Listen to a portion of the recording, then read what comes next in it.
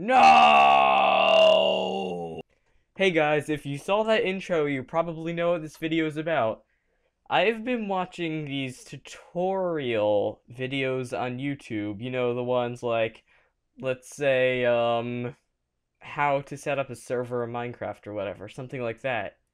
And then I get on the tutorial, video, and what I see, come over here to their little notepad, and they're like,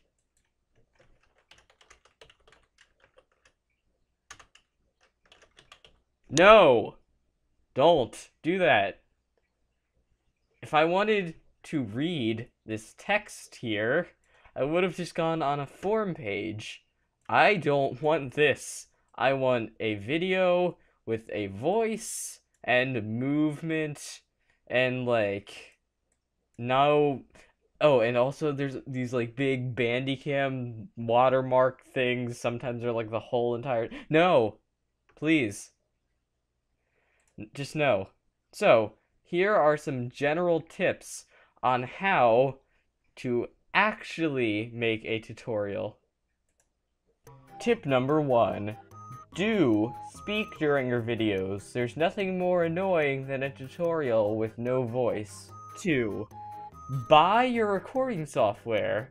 I don't want to see some kind of watermark thing taking up the entire screen. 3. Do not have some music playing in the background that makes it super hard to even concentrate on the video. I'd much rather have a silent background. 4. Write some kind of script before you do your tutorial so that you actually know what to say. Like, if I'm doing a Photoshop tutorial, you don't want it to be like, hey guys, I'm doing a the Photoshop tutorial, so, yeah, let's, do that. So first, you need to, open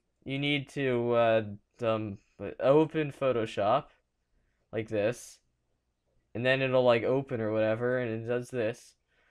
And then, wait, what were we doing again? But you do want it to be like, hey guys, welcome back. Today I'm doing a Photoshop tutorial for you. Now, the first thing you need to do is open Adobe Photoshop.